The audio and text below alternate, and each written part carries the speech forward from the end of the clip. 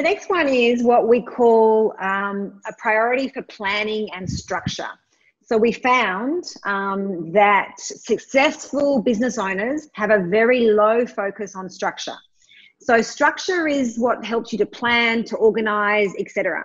Now that's super important when you're scaling or at the later stages of a venture. But when you're in a crisis and you're trying to restart your business and keep it going, being able to figure things out as you go and improvise as you go is a critical ingredient. If you're trying to plan everything perfectly, it means, again, you're not in the doing of it. You're trying to get the optimal perfect plan, and you're trying to plan for something which you don't even know how it's going to work in your business.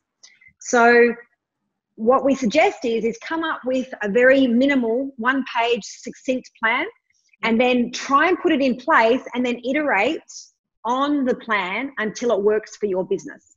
Yes. Okay. So we'll give an example of something like that, right? So at Embed, we have go-to-market plan. We have a marketing strategy. We have a marketing vision. We have all the big picture stuff. And then we have a structure and way of working. And then we have tactical plans for every single one of our regions, right?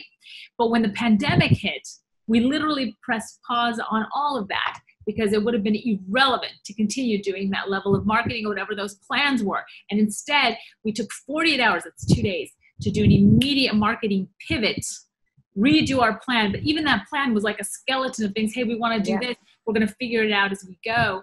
And what's happened is, as we brought in some of the people back from furlough in North America, now I have in Asia and my North America team, we got together and we said, hey, listen, guys, the way of working, the way we previously worked is not the way we're working now. We're in the middle of a crisis, which basically means we're working in real time, right? And while there is kind of a skeleton of, hey, these are the approvals and whatnot, at the end of the day, people are in the doing and taking action and focused on delivering and focused on basically on just continuing to move forward, even though we know that this is an unstructured, it's a loosely structured way of working. But at this point, it's about speed to market and speed of reaction. And sure, we've made some mistakes, but we correct those and course correct as you go along.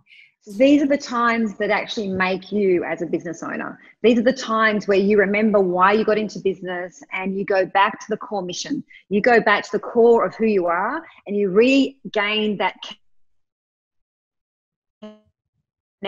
business. And if you can be true to that, the authenticity is going to come through in how you present yourself again to your users, your customers, and the people who are coming. And I think it's one of the most critical things is that with the stress and the difficulties that everybody's facing today, we can lose sight of all of those things. So I encourage you to take pause, to come back and to reflect on who and why are you in this business and what you exist to do, and stay narrowly focused to that during the crisis. Amazing. Thank you so very much, Michelle, for coming on EmbedLIVE today. I am so excited that we're going to be working with you again, because like you said, you take people from good to great, organizations from good to great. And this, I think, has been such a gift. So I thank you so very much, my dear, and I hope that you have a wonderful rest of your day in Australia. Thank you very much for inviting me to chat with you. It's been fantastic.